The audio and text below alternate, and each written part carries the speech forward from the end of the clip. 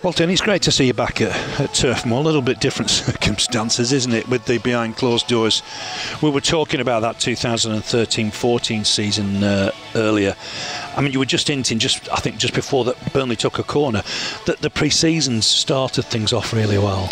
Yeah, pre-season's massive. I think that's why Sean's so big on his pre-season, because I really think it does set the standards, and it sets the bar really, basically to how you can I've had a couple of over my time, not to be fair, not so much at Burnley but at previous clubs where the pre-season's been a little bit of a less intense pre-season, and to be fair, you can see a big difference. I think my first season here was under Brian Laws. We went to I think Singapore. Yes. So it was a very, very disruptive pre-season, and me personally, I went to the start of the season, didn't feel great at all. In the condition that probably should do. Your first season with us. Yeah. And I think if you don't have the best pre-season, it sort of does really, really set you up.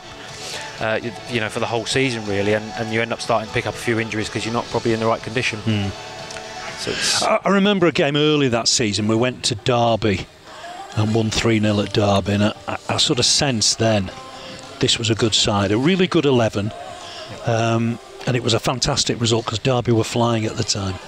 Yeah, I agree. I think there's certain sort of moments in the season, isn't there, where you just think, we could maybe do something special this season, and that was definitely one, because we went to a promotion favourite really, and we just sort of brushed them aside with ease really. So. There was a special goal from Danny Ings, wasn't there? A solo goal where he seemed to take everybody on. Yeah, and clipped it past the keeper. It's great to see Ings doing so well. He's apart back from here. Yeah, unfortunately, on Saturday. About that. But no, I think like I said, it was a phenomenal group. And then towards the end of the season, we went and won at Blackburn. It was March, and there was still a bit of the season to go. Burnley hadn't beaten Blackburn, I'm sure you were aware of that, since 1979. We went and won at Blackburn. I think we went 8 points clear that Sunday.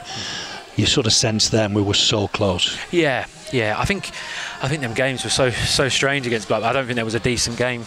No. There was so much at stake. It just seemed like, any sort of quality. There was just sort of moments. I remember Junior Stanislas scored an unbelievable goal. Yeah, and they equalised later on. Yeah. But there was always it was just all about the result. It wasn't about the performance. It was, but I remember that season. I think we played, I think, Forest here as well. They did, Forest were flying. Yeah, and everyone was saying, Forest, they burst their bubble, and I think we were 3-0 up after 20 minutes. And Folksy got a couple. So it's good memories. I only lost 5 times, so it's not difficult to pick out. Big games, is it? You only lose 5. Rest is history. And I guess the promotion in 16 was a little bit different because we went into the season as one of the favourites, in total contrast to 2 years before. Yeah, it was obviously.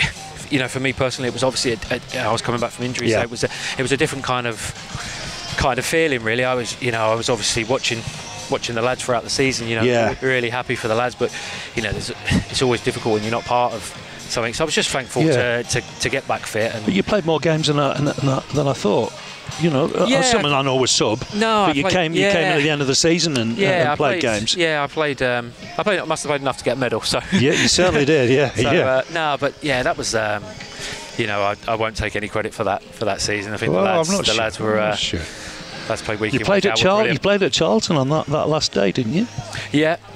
So that was nice. Without a trophy, it still hurts, that, doesn't it? Yeah, that was. That's silly, wasn't it? It's just silly. I think they were concerned at what the Charlton fans were going to do, and they just wanted a peaceful protest at the end of the day, and they weren't going to get in our way. No. It was just all a bit of a mess. I think but typical Burnley, went with the most of it. Yeah, exactly. We just, to be fair, I've always had that mentality, and the Burnley people have. You just get on with it. Yeah. Hello, Clarets fans. Phil Bird here. Make sure you subscribe to Burnley's official YouTube channel and turn on notifications, otherwise you might miss moments like this. Oh, what a goal!